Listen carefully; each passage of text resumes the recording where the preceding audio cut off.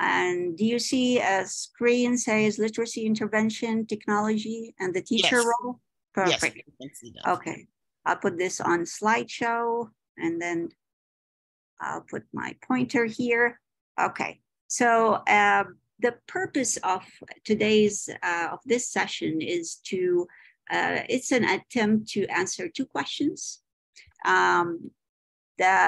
The first question is, what is the nature of teachers' role and technology integration in literacy intervention programs or literacy instruction in general? And the second question is, how effective are teacher-led intervention programs compared to intervention programs where teachers' role is not as obvious?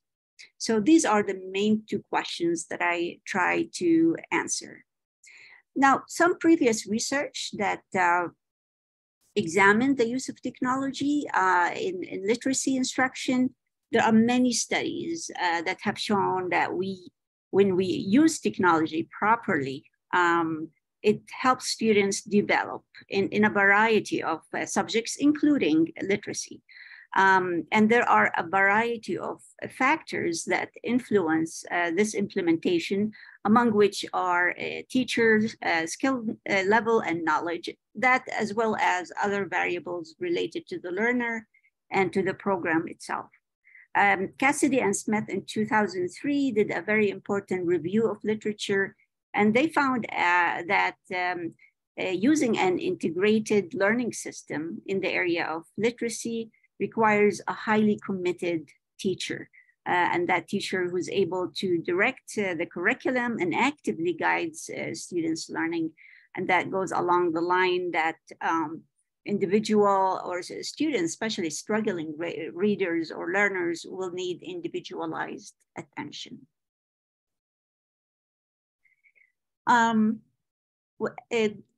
Some people might question, why do we want to use a structured and systematic approach when we teach literacy? One thing that we need to make clear that learning to read is not as natural as learning oral language, as learning how to understand or how to speak. So learning to read is a gradual process. It involves the acquisition of these distinct and sequential concepts and skills. And because of that, the fact that reading or learning to read is a gradual process, instruction should also be structured, intentional, sequential, and systematic. In the year 2000, the National Reading Panel identified key components of effective literacy interventions, and they concluded that there are at least five components that need to be present. The first one is phonological awareness, which is the ability to manipulate individual sounds in spoken words. And the reason why this is important, because it's highly correlated with learning to read in the future. So it's something we can assess in young children who didn't go to school yet. And then if the student has phonological awareness deficit, we can intervene early to, as much as possible, prevent reading or learning disabilities. Another area is phonics and alphabetics. And the emphasis here is learning the letter sound correspondence, learning the spelling patterns, whether regular or irregular, learning the morphemic structure. The third component is vocabulary. And of course, when it comes to schools, we focus on academic vocabulary and the proper use of these vocabulary words in sentences. Fluency and automaticity, and we all know how when you become fluent in doing something, not only reading or literacy, it allows you to learn new things, to become creative, to do extra stuff. So fluency is very important. And then finally, last but not least, is reading comprehension, which is the ultimate purpose of reading. Another reason why we use a structured and systematic approach, and this is specific to the English language, which is different than my native language, which is very predictable and regular. English is considered a regular language, but for one thing, that letter-sound correspondence is not always straightforward. For example, the letter C has two possible sounds, S and K, and then the sound F has different ways for spelling, like the F itself, PH and GH. Another thing about the English language is the irregular words, the presence of irregular or exception words. And these are the words that don't obey the orthographic letter sound correspondence, such as virtual, could, ate, sugar, etc. Another aspect of the English is some words are inconsistent. So for example, the word bean is consistent because in all the words that we know that ends with E-A-N, the corresponding sound is always een. Whereas the word bead is inconsistent because there are words that end with E-A-D, but they don't sound eed, they sound ed, like head. So because of all these reasons, we need that kind of structured approach to teach a language. And let's go back after, and of course, I expect based on that any intervention program will address these kinds of components in their design. Now, let's go back to the study that I conducted where I tried to answer these two questions and to answer the first question, which is the nature of literacy intervention programs. I went to the What Works Clearinghouse. And just to give you an idea about what Works Clearinghouse is all about, it's a digital library of intervention programs and reports. The What Works Clearinghouse team of researchers investigate the nature of each intervention program and provide a report about these intervention programs. They also collect the studies that have investigated the effectiveness of a particular intervention program and compare these studies against rigorous set of standards. And only those studies that meet these standards are included in a meta-analysis that they conduct in order to make a decision about the overall effectiveness of the program. So I use these reports. So the search here, the keyword was literacy, inclusionary criteria, where early literacy grades K to 5, last 10 years, and those programs that have a meta-analysis conducted. And then I went manually, I went and made sure that all these studies meet these inclusionary criteria, and the result was 19 intervention program. 2 research assistants did the same thing, and the inter-rater reliability between what I did and what they did were 97% and 99%. Now, to understand the distinguishing features of these 19 programs, I read the description of these programs also from What Works Clearinghouse in terms of technology integration and teachers' role, and was able to define 3 distinct types. The first one I called teacher implemented intervention program. The second is self-contained computer or online program.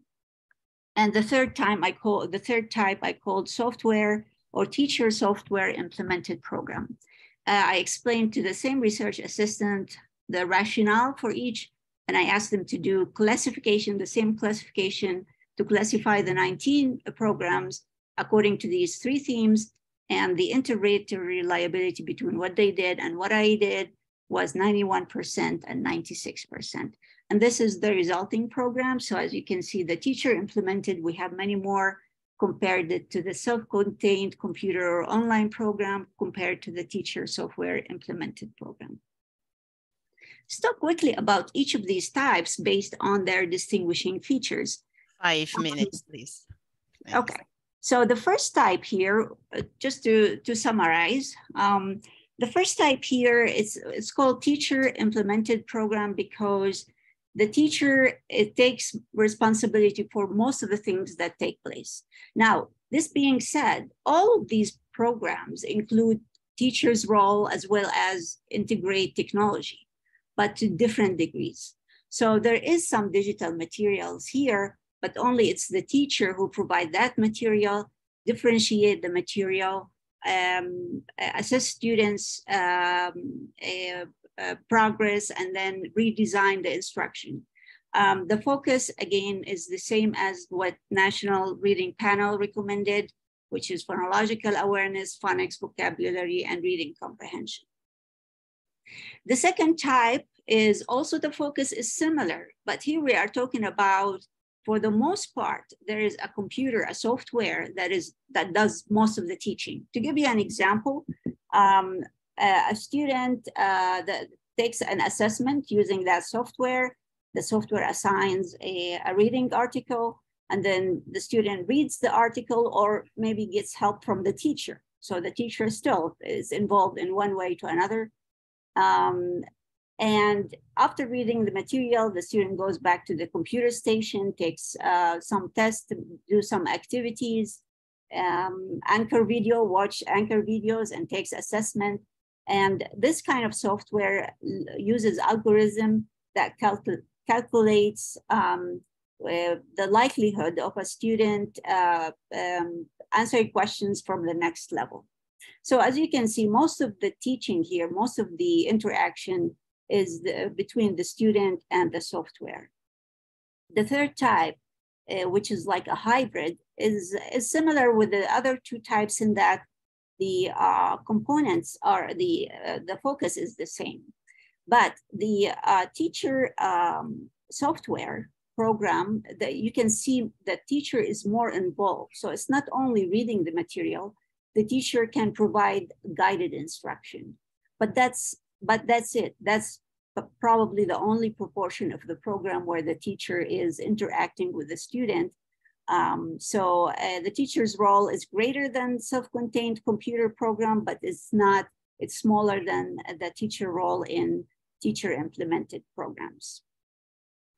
To answer the second question, which is about how effective these programs are, as you can see here, based on the meta-analysis that was conducted, the teacher implemented intervention program has the highest performance here, and followed by the teacher software implemented program, and then the self-contained software intervention program. And there is some kind of interaction here that I would like to emphasize that I think is, if I can move this a little bit. Okay, so I'll move it as I put these graphs just to shed more light on the findings that I just showed you. This graph is for teacher implemented intervention. This is self-contained software and teacher implemented software implemented program. This is, we expect, because that's the general kind of effect size. This as well, this doesn't mean it's bad. Actually, there is some improvement. So we are measuring the improvement. But here, we expect everything to be in the middle, but looking at this result here, there is some sort of interaction between two variables, which are the teacher software implemented program when the focus is reading comprehension. So there is these increasing gains when it comes to using this kind of hybrid form of delivery in teaching reading comprehension. All right, so how many more minutes do I have? 34 seconds. Okay, so most of the things I wanted to talk about, I already mentioned. It's just one important, in summary, we have reading to learn skills and, or let's say learning to read skills. That's what students do when they go to school first, but then we have the reading to learn skills. So it seems that the first two types, the self-contained computer and the hybrid type, they focus more on reading to learn skills compared to the learning to read skills. All right. We discussed this one. Yes, so we discussed these two. These are my contact information. If you have any questions, please don't hesitate to send me an email.